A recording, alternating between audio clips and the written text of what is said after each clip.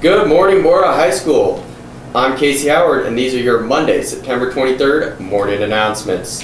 On October 2nd, we will host admission representatives from 7 Idaho colleges at lunch. Please consider wearing a college shirt even if it isn't an Idaho school, and including something college or career related in that day's lesson. Remember students, back to school night is tonight at 7.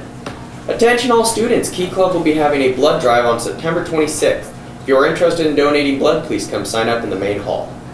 Keep yourself out of short lunch. Lion's Den Monday through Thursday from 3 to 5. Get the help you need.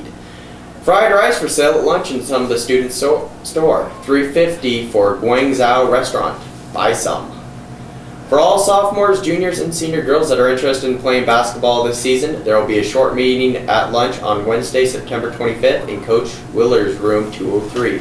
We will start the meeting at 12:25. We will discuss open gym and tryout dates. And now to Talissa Phillips with sports. Thanks, Casey. Hey, Boar Lions, today we have a football game at Mountain View at 7. Girls soccer split this week with a win over Centennial 2-1 and lost to Eagle 2-0. Their record is 3-5.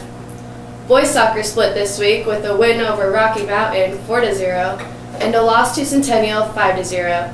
Their record is now 5-3.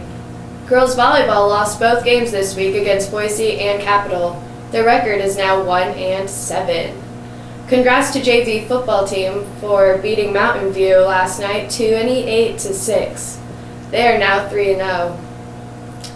Have a great weekend, Bora.